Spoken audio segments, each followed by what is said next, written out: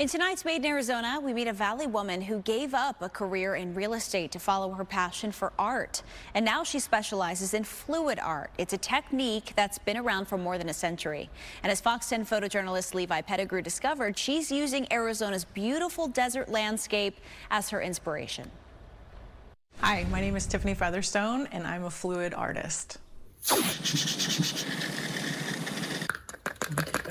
I pour my paints. I do not use brushes. I will use gravity, I'll use popsicle sticks, I'll use a cat, anything that's nearby that's helpful to manipulate the paint.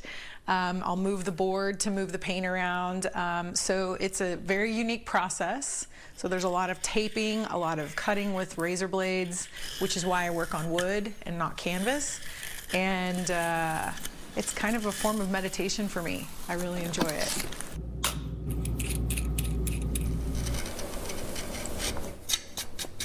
I want my work to remind people of how to stop and appreciate the moments.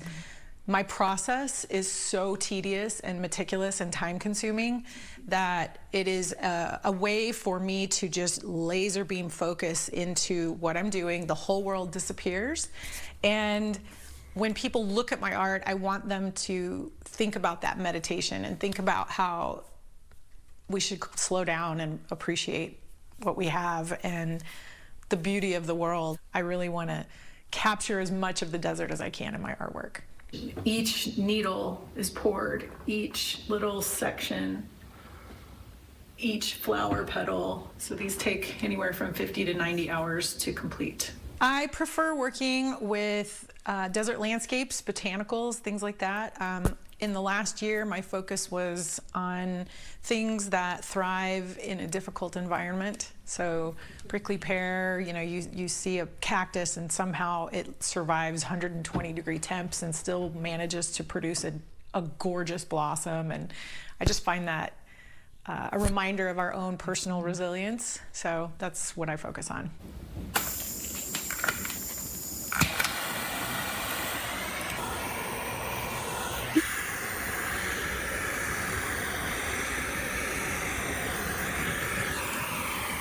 My experience in real estate has helped me qualify people that I work with and getting to what they want and, you know, kind of honing into the colors, the aesthetic that they'd like.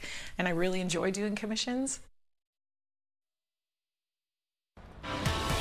You can find out more about these products on our website, fox10phoenix.com. And if you have a product or know a business made in Arizona, let us know.